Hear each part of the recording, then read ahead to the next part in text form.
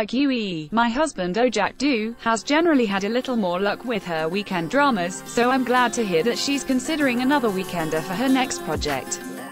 KBS has a new show called My Beautiful Ally in the works, and is looking at UEE and Jang-woo, rosy lovers, to headline. The story sounds a little Jang, but there does seem to be a focus on family, which is more familiar territory for a weekender. A young woman finds out one day that the parents who raised her are her adoptive mother and father, and simultaneously learns that her biological parents were murderers. After having her world fall apart around her in one fell swoop, she will embark on a journey to find the truth about her origins. If she signs on, UEE is up to play the female lead, who barely graduated from college with a degree in English education.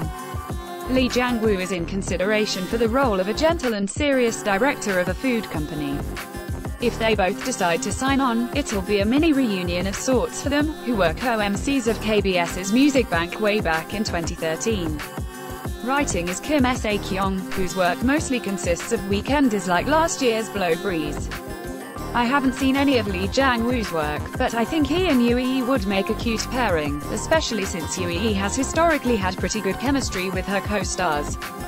It's also nice to see writers and actors who work together regularly, and if Jang-woo takes the part, this would mark his third collaboration with this writer, after Oh Ya Ryong is Coming and Rosy Lovers.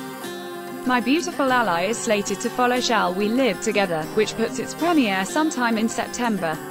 Via Seoul Kyungjae, Boston-related